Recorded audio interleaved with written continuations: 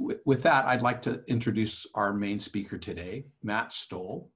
Matt joined Compass in 2002 and has served as the executive director of the organization since 2004. Under his direction, the organization has focused on developing and retaining collaborative and cooperative partnerships with the Treasure Valley communities and with local, state, and federal planning agencies. Prior to his tenure at Compass, Mr. Stoll worked at the Idaho Department of Environmental Quality for 9 years. He holds a Master's of Arts degree in Geography from Arizona State University and a Bachelor's of Arts degree in Geography from the State University of New York College at Geneseo. And Matt, I'll turn it over to you at this point. Thank you, Senator Nelson. Appreciate the opportunity to, well, I appreciate your introduction. And I appreciate the opportunity to meet with the conference participants and share some of my ideas. Let me get my slideshow set up. And I want to thank particularly Dr. Lowry and the Planning Committee for inviting me to serve as the keynote speaker. It's an unusual thing for me, and I greatly appreciate the opportunity to share some thoughts. So, as was mentioned, my name is Matt Stoll. I'm the Executive Director of Compass, the Community Planning Association of Southwest Idaho. I'm here to share my thoughts on adapting to changing landscape.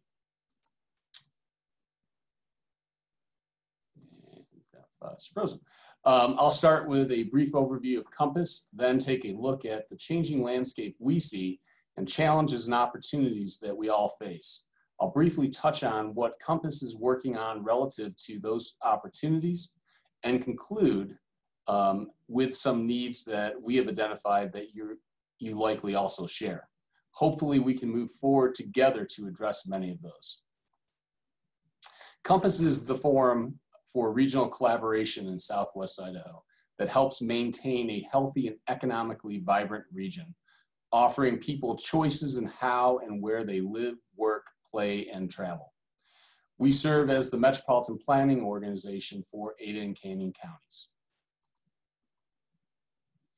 Our mission is to conduct regional planning, facilitate coordination and cooperation amongst stakeholders on various issues, serve as a source of information and expertise on issues affecting Southwest Idaho, and assist member agencies in accessing funding to accomplish local and regional goals.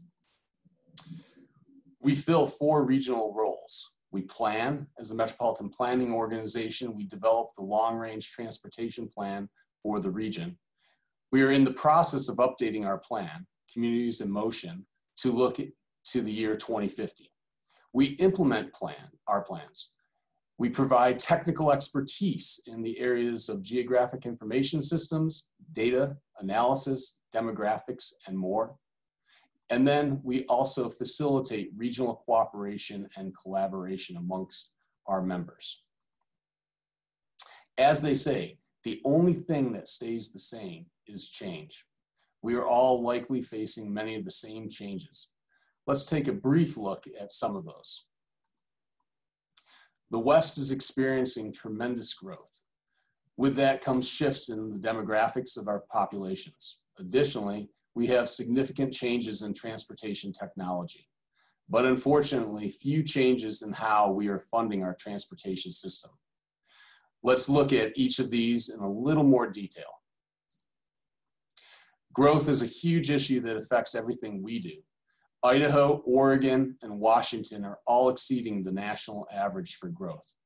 Idaho is actually the fastest growing state in the nation by percentage, and Compass's planning area is the fastest growing region in the state.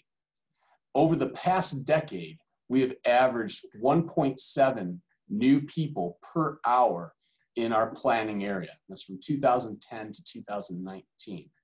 We thought with COVID, growth would slow in our region, but initial indicators point to a faster growth rate during the pandemic. We'll have a better idea once we see the census numbers on where we're at. We are hit hard with growth and all that comes with it. In addition to more people, the demographic characteristics of our population are changing as well. First, we have the silver tsunami, or aging baby boomers.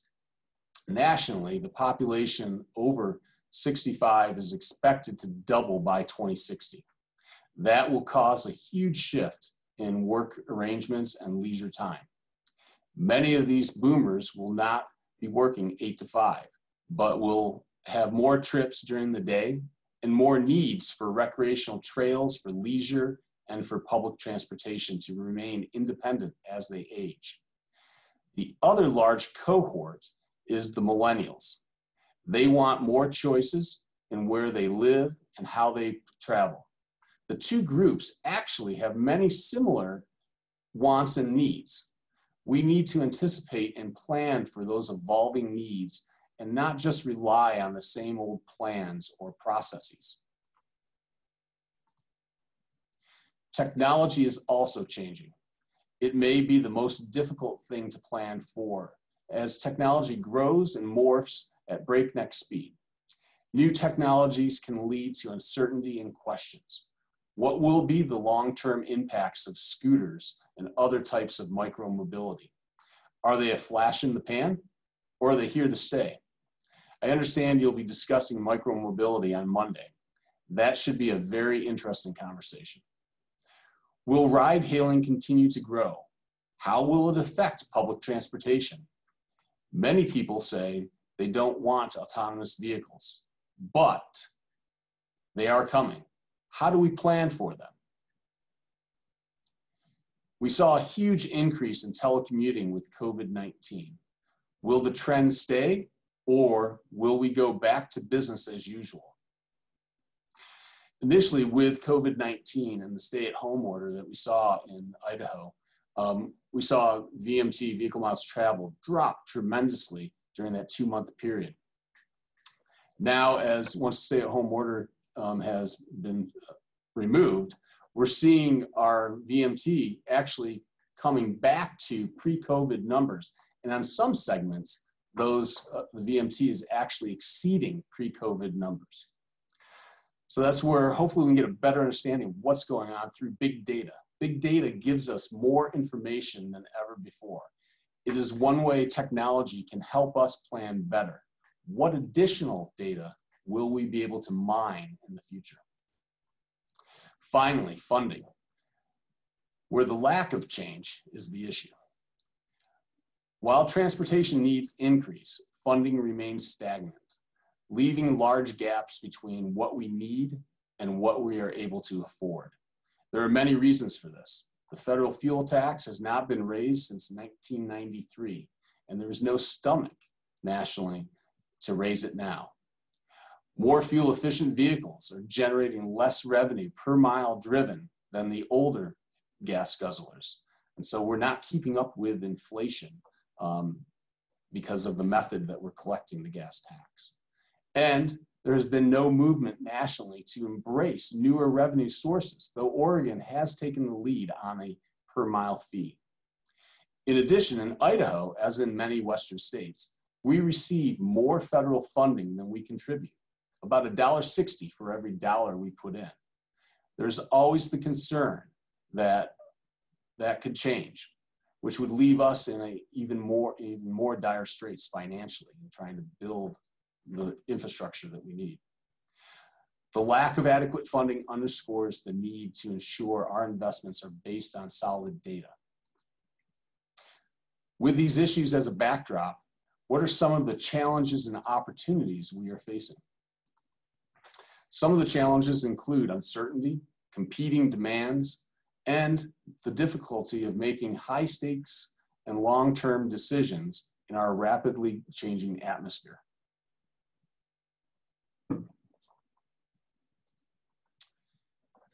The first of these is uncertainty.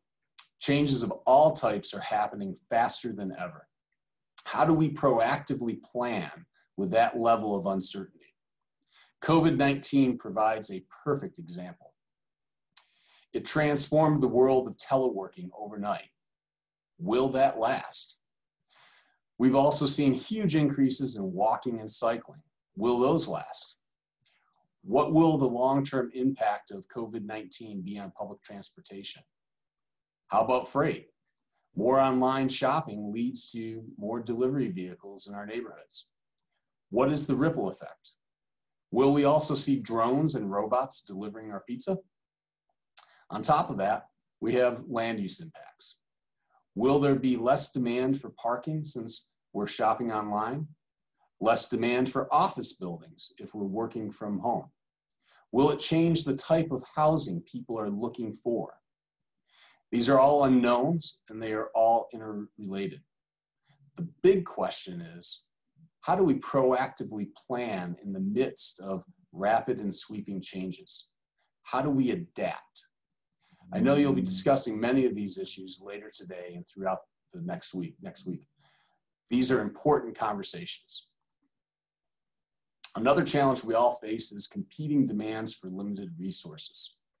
As I mentioned before, there's not enough funding to meet transportation needs. So we have to make tough decisions, and there's not one right answer. Do we focus on maintaining our system or expanding for growth? How do we balance roadways versus public transportation needs? Do we invest in urban areas or rural areas?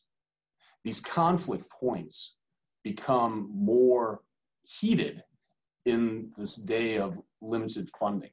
And so these will be challenging conversations that we'll have both at the federal, state, regional, and local levels.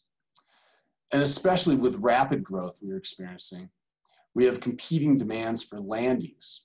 We see the pressure of new development competing with the need to preserve right-of-way for future projects. We also have the ongoing debate of how to grow.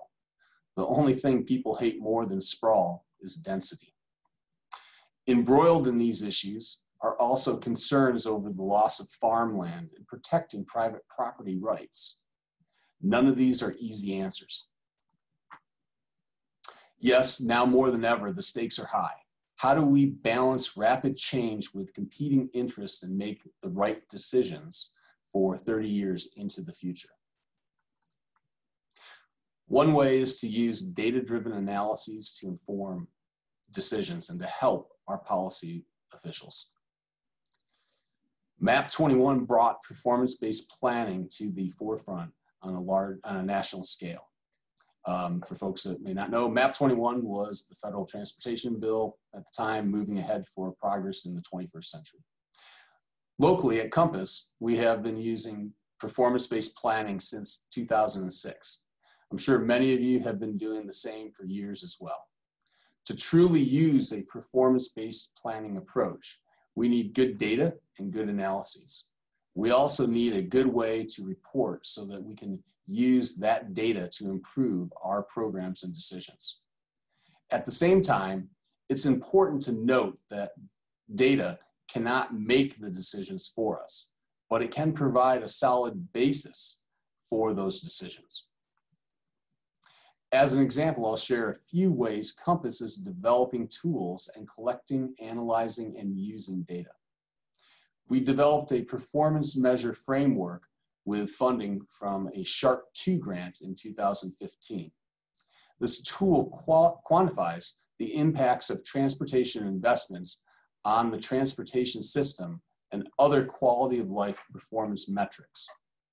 We are also using a fiscal impact tool to analyze the fiscal impacts of growth on local jurisdictions.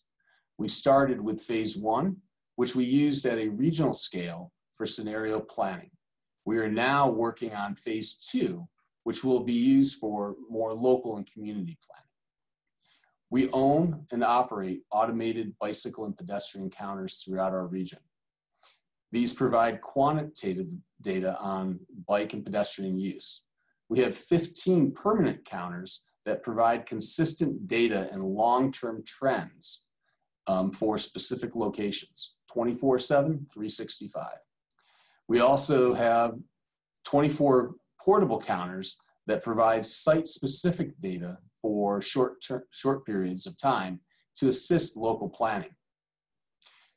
We have a data bike that we purchased through an FHWA technology transfer grant. We just started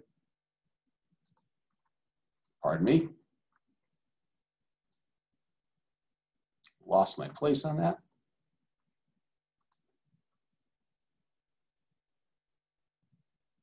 We just started operating it this summer.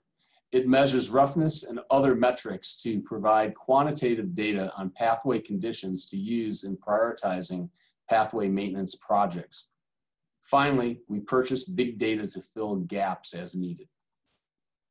Reporting is key to having a feedback loop for improvement. In our TIP achievement report, we discuss how projects funded with federal funding will or should impact regional and federal performance measures. These are predictive measures and look at individual projects. In our change in motion scorecard, we report on how the region is doing on regional and federal goals in the long-range transportation plan. It compares trends and current conditions to those goals to see if we are moving the needle. With the need for more information to support data-driven decisions, let's take a look at some potential partnership opportunities that could exist between local units of government, regional entities like ourselves and state government, and research institutions. I'll highlight some of the needs our staff have identified. Many of you likely have similar needs or research interests. One need is for more and better benefit cost data and analytical tools. Having good, solid data allows us to analyze and compare projects based on a solid foundation, helping to move away from anecdotal data or gut feelings, or that's how we've always done it approach to selecting which projects to fund. For example, pavement. What is the point of diminishing returns in terms of better or more expensive treatments?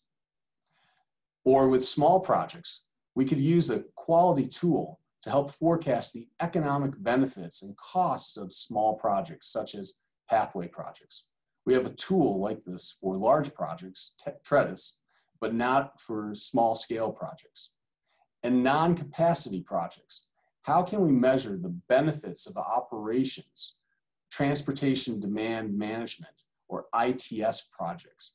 How can we compare those against capacity projects so that our decision makers on our boards or senior management can make an informed decision on whether a non-capacity project should move forward over a capacity project? We could also use better data to understand impacts of transportation projects on related issues, such as travel and tourism. The FAST Act requires that we address this. Data to help us understand this relationship will help us in our planning. Health. How can we measure how a transportation project will impact health? For example, if we add a bike lane, will it increase cycling? If so, to what extent does it impact public health? Lives saved. FHWA's crash modification factors that we use in our TIP achievement report provide us information to help forecast the impacts of projects on reducing crashes, but not on lives saved or severe injuries reduced.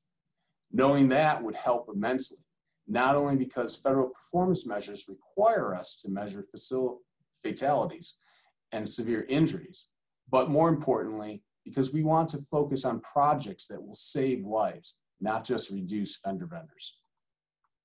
Finally, how do we forecast and measure less concrete or newer issues, such as mode share, success in moving people as opposed to moving vehicles, and the impacts of technologies on noise, safety, and more? I've just listed a few examples of opportunities that we see at Compass. I'm sure you have many of the same challenges and likely some that are not on our radar screen yet, at least not yet. But working together and sharing resources, we can get better data to improve our knowledge to inform decision-making, to address current and future challenges, to improve the quality of life in all of our regions. What you're doing here is coming together to share research on solutions to common problems. Your work will benefit all of us. I encourage all of us to continue to work together to better understand the issues and develop innovative solutions. Thank you for inviting me here today and for all the great work you're doing. I wish you a successful and productive conference. If you'd like to reach out to me, you can contact me via my email address, which is mstoll@compassidaho.org. I'd also encourage you to check out the Compass website, which is www.compassidaho.org. And then for those of you that love social media, feel free to get on our Facebook, Twitter, Instagram, and we have a YouTube account too.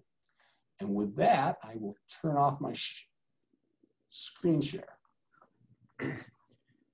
Thank you, Matt. Thank you. We appreciate your words. This year, our conference theme was Mobility for a Changing Society.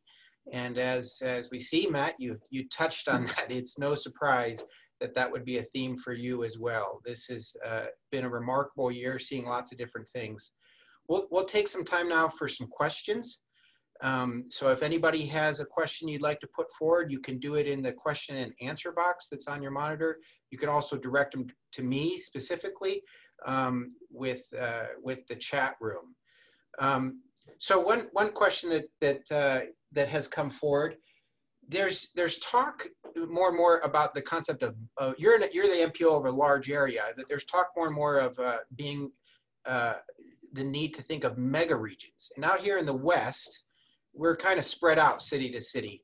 But has it already begun that in the Boise area, you're having to think about what neighboring MPOs are doing, and maybe even as far as Salt Lake or over in Oregon or Washington? Has that started to happen? Yeah, actually, we've started the conversation. Gosh, I think it was probably in the mid-2000s. So going on 15 years ago. And there's really we're kind of caught in between two regions and discussions. One is the Intermountain West. So that would include Arizona, New Mexico, Utah, Nevada, Colorado, and ourselves. And then more recently, we've invited Spokane into that discussion. Then there's another group from Washington, Oregon, and Idaho that we meet periodically, talk about our common challenges that we're facing as metropolitan planning organizations or regional councils, and sharing information. And then with the Intermountain West group, we've actually talked about how can we leverage that voice at the federal level with our congressional delegations. And if we could come up with some common things that we agree upon, we actually could advance a lot of the discussions on the transportation bills that would help Western and developing regions. I suppose transportation just continues to grow its impact from a city to an area to a region, and now you're saying things like Western, and thinking about that, especially when it comes to freight moving. Yeah, there's the Intermountain West group. There's been discussions about the I-11 corridor, going up from Mexico up to Canada for the movement of freight. Part of the key challenge, again, with a lot of these discussions, although it's identified in the various transportation bills as an eligible corridor, it's funding. And with Congress not doing anything with the gas tax since 1993, they're having to supplement the revenue stream or the Highway Trust Fund with general funds. And so we're not really keeping pace with inflation through through the transportation bills. Another question, someone noted that much of your presentation, you talked about the importance of data, and we know that the FAST Act is emphasizing more and more data. The federal government continually tries to emphasize data. What are some of the data gaps that you see are needed? What data is pressing issue for your MPO? You wish you had. Data you wish you had. Data I wish I had. That's where I got to have my modeler.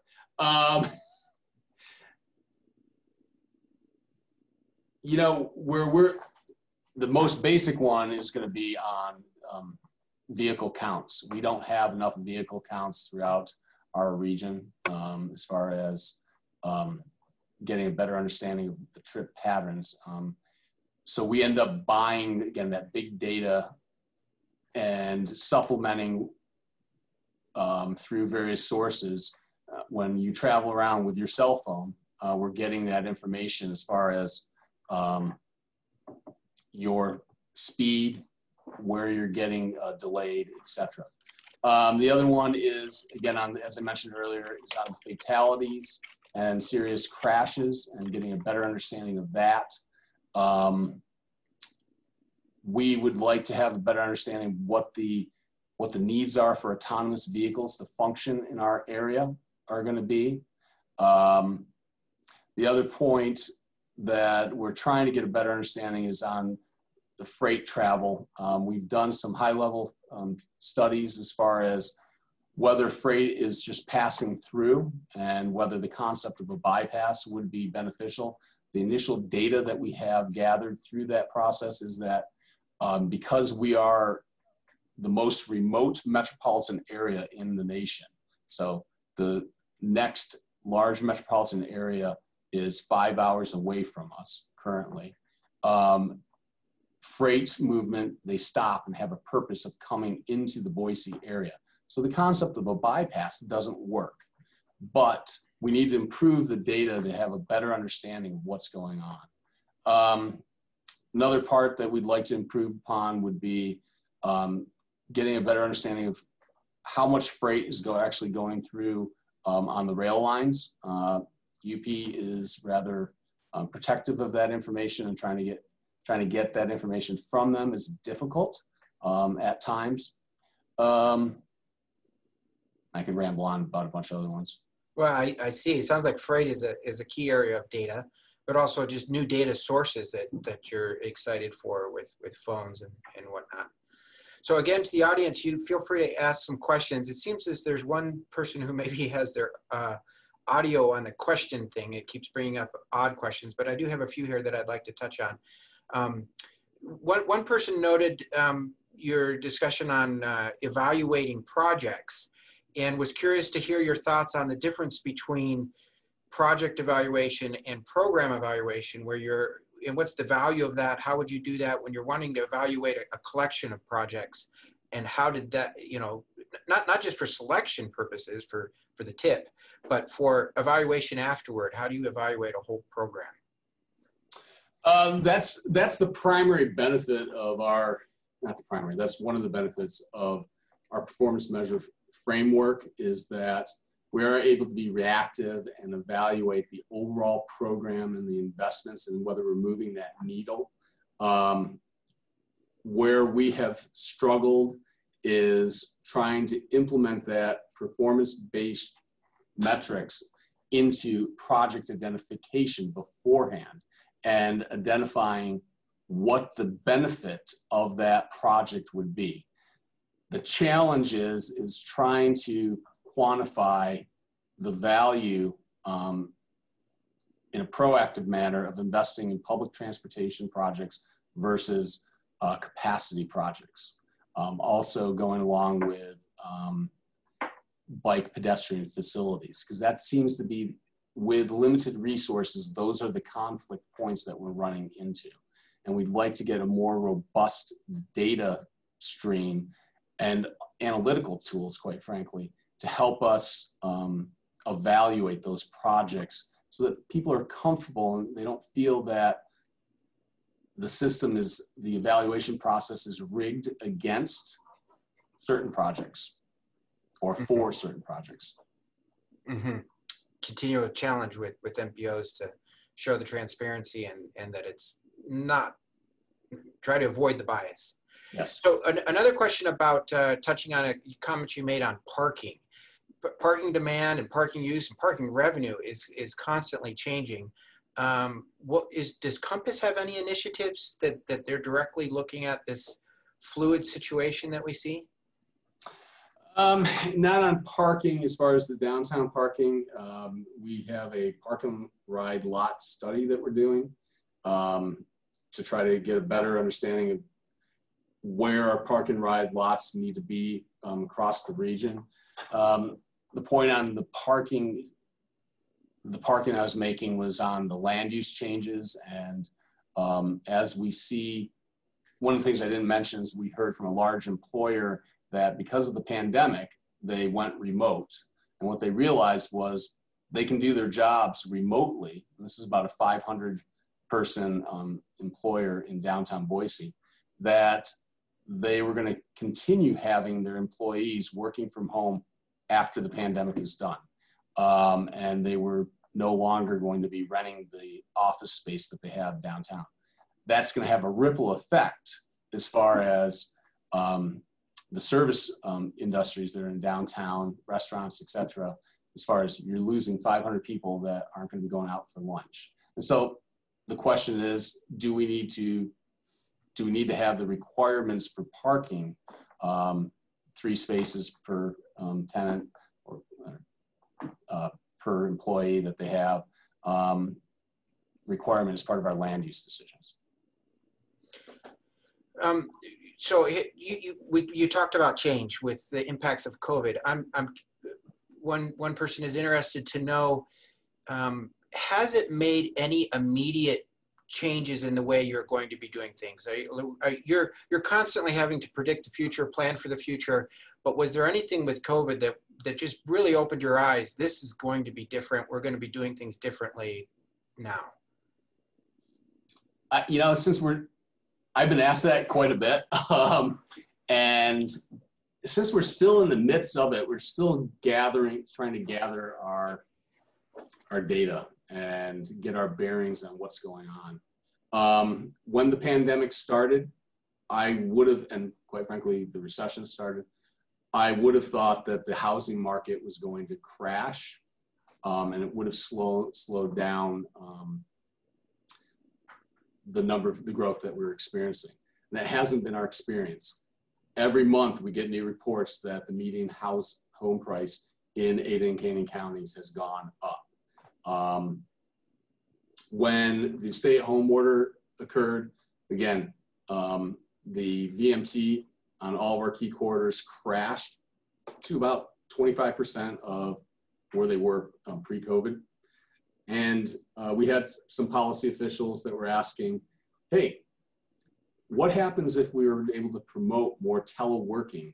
Would we have the same impact? And that would decrease our need for capacity on the roadway system.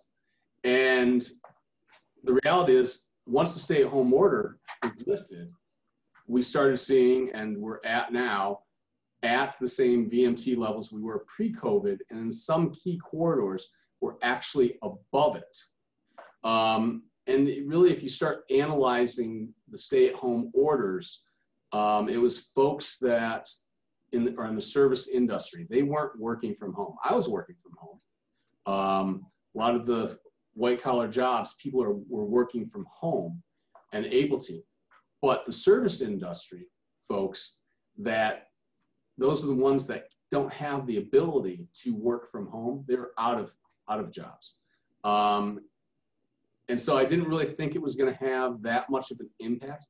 But now we're hearing about employers, like the one I mentioned, that 500 employees, that they're not coming back to downtown Boise. They're going to continue working from home. So is that going to what sort of impact is that going to have on the commercial office space that development communities currently building? Talking to developers, they're very concerned about that from a commercial office space standpoint. Residential, we don't have enough houses to meet the demand. Houses are selling within a couple of days of when they go on the market in the region. As one of the attendees, Mark Hallenbach, just jumped in with a question. He notes that same idea that you're saying, that there has been this move with Facebook, Twitter's, others, saying they're no longer going to require their employees at home. But then there also seems to be kind of a whiplash effect, and now it's going back the other way, that some are saying, actually, we do want to be in some form of office space. Have you heard it kind of, has it vacillated? 6 months later now, we're hearing about the need for personal interaction and training that's being lost because of online? I haven't. What kind of communication do you, because you're mentioning this employer, is it something that you have to reach out to them to hear, or they come and they're talking to you? What's your communication channels with folks like that? On that one, I read it in the news like everybody else did. In the development community with commercial developers and stuff, it's conversations that I have with them where they're asking for data and information that we provide. And then the conversation just starts up. In terms of, from a government sector standpoint, I've heard, yes, folks are saying that from a productivity standpoint, they'd like to get their employees back in the office. Some government municipalities have already had them back in the office working once the stay-at-home order was lifted. My own personal experience with my staff, we've actually been able to get more staff out to training opportunities like this because they're provided virtually, and it's at a lower cost for us. We're looking at our office space. We're able to I'm keeping it at half of the people at any one point in time are in the office and spreading it out, maintaining appropriate social distancing, et cetera. But I have some employees that are like, you know what, I can work from home as well as I did in the office.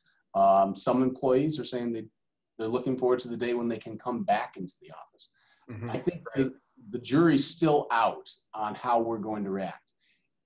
If I was a betting person, which sometimes I am, I would say, based upon how we are as humans, we have a short memory. We have a short attention span. And so I want to see where we are 6 months once the vaccine and appropriate therapeutics are in place, how the private sector and the public sector are reacting. We are social beings. We like to have that interaction. But there's also just the bottom line for the private sector and even the public sector on how can I deliver my services in a more cost-effective manner, whether that's increasing my profit margin from the private sector standpoint or saving the taxpayer money from the public sector. I'm cautious about making decisions mid-pandemic or in the pandemic. That's where I think we need to have more data, and I think that's where research institutions like the Pacific Northwest group would help us out in getting a larger data set than just our metro area. Mm-hmm. Again, looking at data outside broader and broader areas. Yeah. So we're going to continue to do questions for a few minutes until the hour. That leaves us about 8 more minutes of questions. And I'm starting to have quite a few come through. So I'll just continue to go down the list here. You've touched on this a little bit, but the future of public transportation.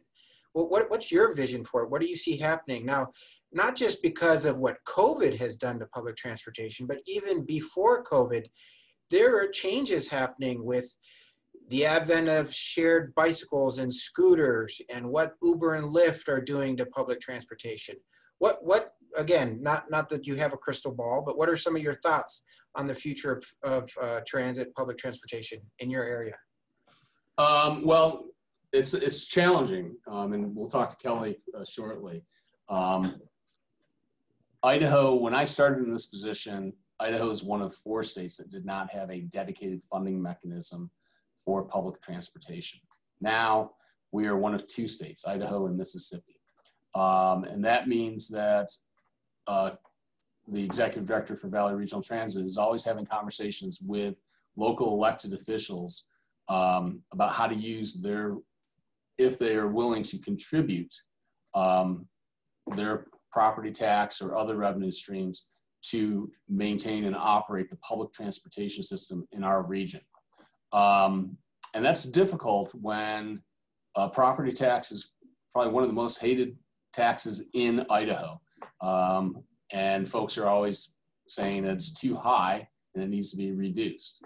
And yet the local elected officials are using that revenue stream to fund their other programs, including first responders, and trying to maintain law enforcement, fire services, et cetera, for the citizens. So it's a difficult decision that they have to make.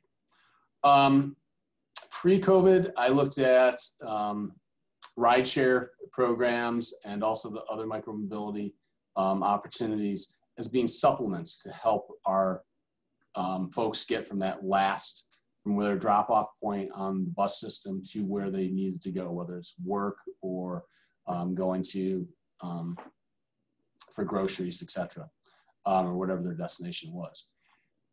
With COVID, I think it's going to be a challenge, and Kelly will talk about it some more as far as getting people comfortable, because one of the first things that federal government and state government said was recommended not using public transportation because of dense or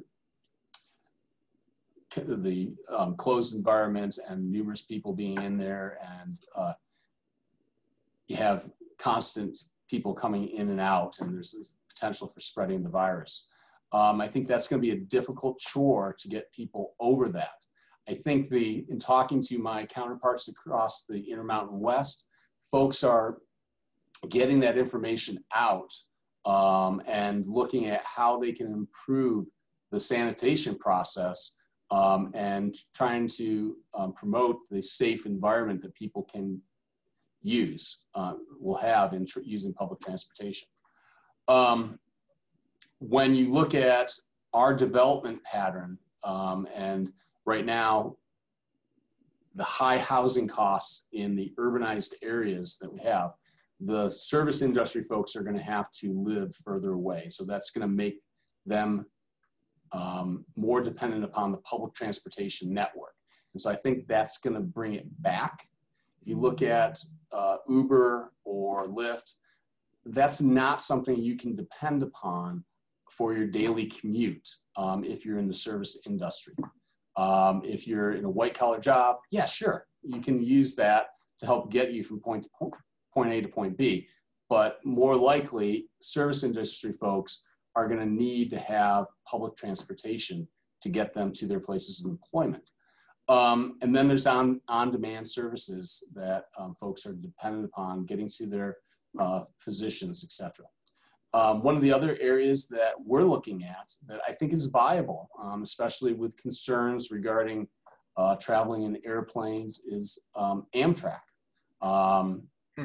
And we lost our line going through Boise back in the mid-90s, it was 97. And there's some discussion about, is it viable to bring the Pioneer line back? And so tell me the Pioneer line, what would it connect? I think Portland or Seattle? It was, at the time, I think it was Portland. And it went through to, I believe, Salt Lake City. And so there's discussions about where it would connect on. But from our standpoint, going through the Boise area, our region. Maybe serving your county as your region. Yeah. With some stops. Yeah. Yeah. We at the time, we had 3 stops, one Caldwell, Nampa, and Boise. And so that would be one discussion point. I think the challenge is getting folks over the hump of the belief that public transportation is subsidized through other revenues, through taxpayer dollars, and it's not driven by a user fee. The reality is, if you look at our roadway system, it's subsidized. The federal government is funneling general fund into the highway trust fund to keep it solvent. It would have gone insolvent back in September of this year. And right, without the support from the general. Yeah, and they've been funneling that general fund money every transportation bill since I think it was the safety loo, with safety loo. Is Idaho beginning to think about distance-based? I think Utah just passed on electric vehicles. They do a distance-based taxation. Not at present. the challenge is that folks, I haven't heard anything. When we brought it up as far as a vehicle mile travel tax, you get folks that are very concerned about Big Brother following what you're doing. The reality is that's how we get our big data already, is through our cell phone. And theoretically, Big Brother's already tracking what you're doing because you're allowing them to, when you say yes. Yeah. Yeah, I believe Utah just passed a vehicle miles traveled tax, but only on electric vehicles. Back in 2015, when the legislature did a revenue enhancement, gas tax increase, registration fee increase, they also increased the registration fee for electric vehicles and hybrid vehicles. Folks did not lose their minds over the gas tax increase or the registration fee increase. What we did here was folks got upset regarding the hybrids having a $150 registration fee. And it was either a year or 2 years later, the legislature removed that requirement for hybrids. I think they kept it on for the electric vehicles. Mm-hmm. Is Idaho looking at, this is a question from the audience, is there tolling or congestion tolling or managed lanes tolling that's happening in Idaho? No, there isn't. Part of the challenge is, well, there's a couple challenges. The one challenge is just the size of the population in our region. Our region is about 770,000 people currently. We project by the year 2050, we'll have 1,075,000 people in the region. The demand just isn't there currently, where it would incentivize the private sector to come in and help build the capacity on the roadway. And then secondly, it's a mentality issue of the citizens don't like the idea of tolling. So you see, if tolling were to happen, it'd be through a public-private partnership type thing. At this point in time, yeah. And I know some companies have come in and looked at it for building some of the highways, and it just didn't pencil out for them. There's a report coming out that a joint project of a variety of trade associations and use Boise State University to help do the study that will look at updating our financial shortfalls and also identifying some possible funding mechanisms. Tolling may be one of the ones that's discussed. And I think it does have a future, but it's not an immediate future at this point in time. Mm-hmm. So we'll take a few more questions here. One person asks, first off, are you familiar with the National Performance Management Research Dataset, the NPMRD? Yes. And so have you found that useful, or is it something that? My staff have found it useful. Yeah. I don't get into it, but my staff have, yes. Okay, right. And then another question.